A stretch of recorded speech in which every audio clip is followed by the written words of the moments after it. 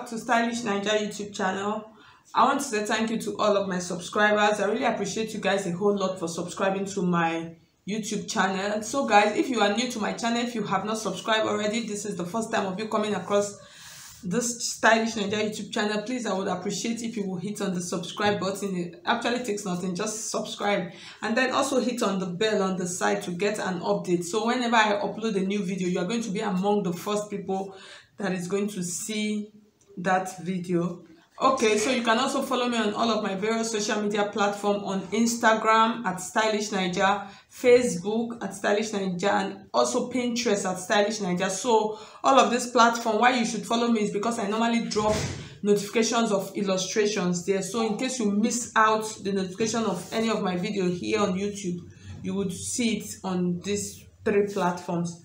Okay, so if you want to register for my online class, so you see my number scrolling through the screen, just send me a message. And this month I'm having a new class. I'm adding another new class. This is an advanced class. So if you want to participate on my class, so just send me a message and then I'll send you the details of the course outline.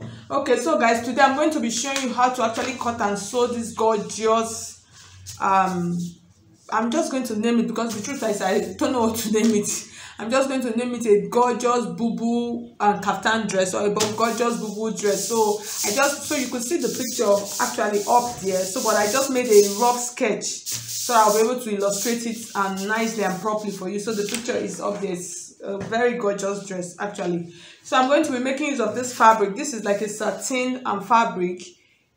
I'm going to make use of 3 yards, and the length, because it is satin, like the length is actually long, it is 60 inches. So I'm going to make use of the entire 3 yards.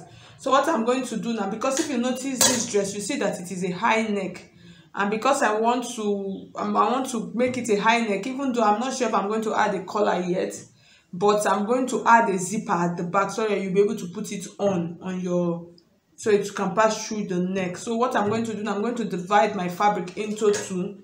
What I'm going to do in dividing it into two, I'm just going to make one is just going to be, normally I would have used it this way, but I'm just going to cut one bigger by 2 inches, and then I'll fold the fabric. Okay guys, so you see I folded my fabric into two. So you could see this part is a little bit bigger than this because of the zipper allowance. So I'm just trying to show you. I want you to see the entire leg before I get the camera closer. So the next thing you are going to do, you are going to put into consideration for this kind of BUBU or Kaftan dress is the sleeve, where you actually want the sleeve to get to, how long you want it to fall to. So that's what you are going to use to fold this part. That's what you are going to use to fold. So like I said, I'm making use of 3 yards, so I'm going to just use the entire of mine. That's the entire length that I have, which is about 28 inches. So that's what I'm using. So in order for you to get this kind of if you want to really know how to fold it, that's if you don't want to use your entire, maybe if you have, maybe like now you have or for example it's better, for example you have let me say like 4 yards of fabric or 5 yards, and you don't want to waste, you can use half of your cross back measurement. So you see this part, this is the center of your back, so you could measure from this point of your back to how much you want the sleeve to drop, so you can actually use that to fold out your fabric. So now I'm going to adjust the camera, and then we're going to start inputting our measurement. So this gown, literally a part of it is kind of straight, that's towards the down part is straight, and then the top part is where you have all of the BUBU and the kaftan like whatever. So I'm going to show you how to draft it. It's really simple, that's just the truth. It is a simple dress, it's gorgeous but yet simple. Okay guys, so I have some couple of lines on my fabric here, so I really don't want to make it too it's not really too obvious, because the chalk is going to stain the fabric. So, and I really do not want that. And if I say let me make use of white chalk, it will not be obvious on the camera. So I'm just going to try to explain. So the first line I actually have here is my bust line. So this point like this, I'm going to take this point as my shoulder. That's the top. That's like the start up line. So from this point to this part is my bust line. So this is the bust line, which is 10 inches. So I ruled it. And then from the shoulder to my waistline, that's this part, I have 18 inches. This is the 18 inches here, like this. This is 18 inches. So the next line that I have now is my hip line. So my hip line is 28 inches. So my hip is going to be on this part. And then from my shoulder to my knee is 34 inches. So you measure from the shoulder to the knee, because as the sleeve is just going to almost be, that's the drop, is almost going to be there. So, and then the full length, like I told you initially, is 60 inches. So the next thing we're going to do now, we're going to start imputing. We're going to start from the top. So the first thing I'm going to do, I'm going to measure the neckline. So for the neckline, since it is a high neckline, the width, I'm going to make use of 3.5 inches for the width. And then the depth for the neckline, I'm going to use, for the front neckline, I'm going to use 3 inches. I want it high. I'm going to use 3 inches. So I'm just going to mark it like this. You can make use of your pattern curve. I'm going to curve it like this. And then the back neckline, I'm going to use 1 inch for the back neckline. So the back neckline is going to be high. So that's the back neckline. The next thing I'm going to do now, I'm going to come to this point, this end. I'm going to measure about 1.5 inch down or 2 inches, depends. And then I'm going to slope the shoulder. So from this neckline point, I'm going to slope it to that point. Okay, so I've sloped it down. The next thing I'm going to add now, so for all of this part, I'm going to use the same measurement. That's from this shoulder line up to my hip line. I'm going to use the same measurement, so I'm not going to cut out anything. It is when we're stitching, that's when we're going to shape it out.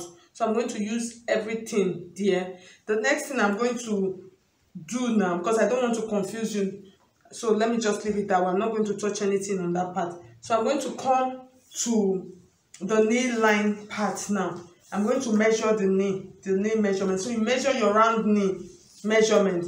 So for this, I'm going to use 40 for my round knee. So you divide 40 into 4. You have 10. This is 10 inches. And then the next thing I'm going to add about 2 inches as my allowance. So from this point now, this is the knee part, which is 40 inches. So from this point now, what I'm going to do, I'm going to come up. This is the knee line. I'm going to come up by about 2 inches or 2 inches is okay. So from this point like this is what I'm going to do. I need to really. So from the knee point now, I've added, from the knee point, so I came up by 2 inches. So from these 2 inches now, you can actually take it from the knee point, depends on what you want, or you can go up by 1 inch. So it still depends on how much, that's how you want the sleeve part to be. So from this point, I'm just going to rule this line now. So from this 2 inches line, I'm going to slope it into the shoulder line. Sorry, I said shoulder, the knee line. So it's not really entirely straight. So from this point like this now, so you could do 1 inch up or 2 inch, depends. So I'm just going to slope it up like this now. So let me just do 1 inch. So from this 1 inch, I'm just going to mark it. I'll connect it to the knee point like this. I'll connect it to the knee point like that. And then this part is going to be like this. So I'm going to just curve this part a little bit like this.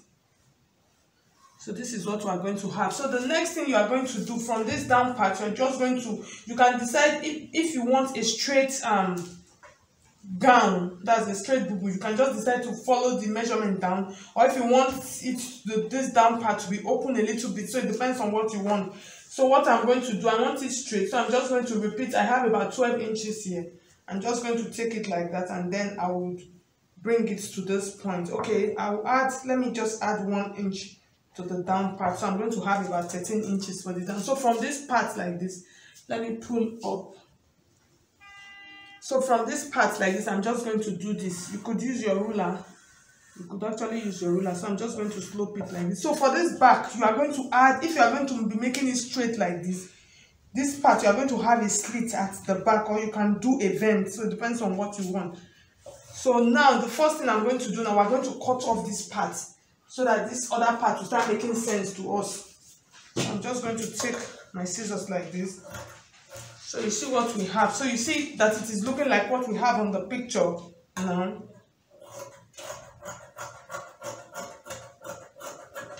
You see it is looking like what we have on the picture. So I just want you to take a good look at it before I continue. Okay, so on this top part, the next thing we're going to do now, we're going to cut out the neckline. So I'll cut the back neckline first, and then we'll cut our shoulder slope.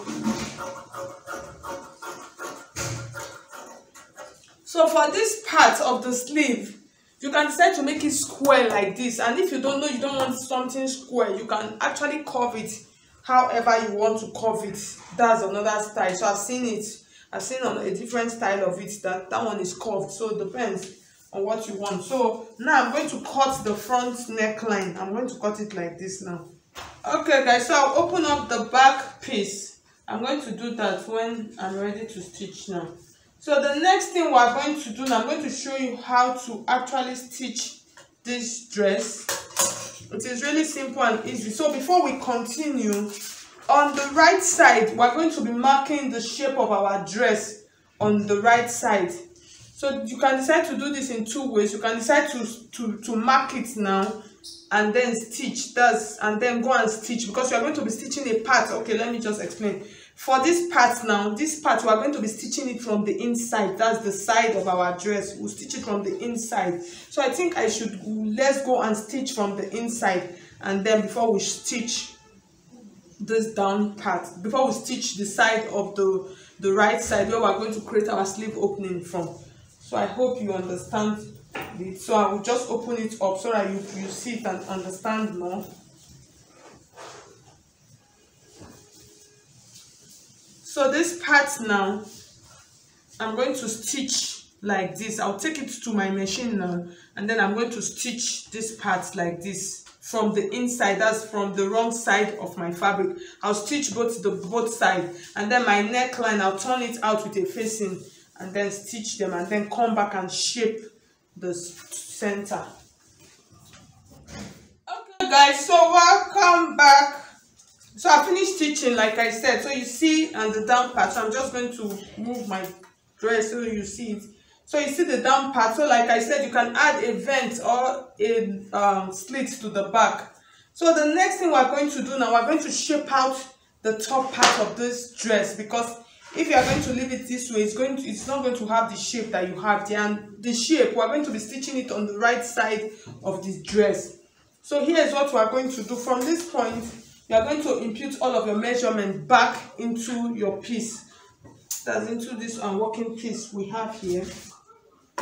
The first thing I'm going to do now, I'm going to measure from this point. I'll measure my bust point, because that's where I'm going to impute the bust measurement. This is my bust point.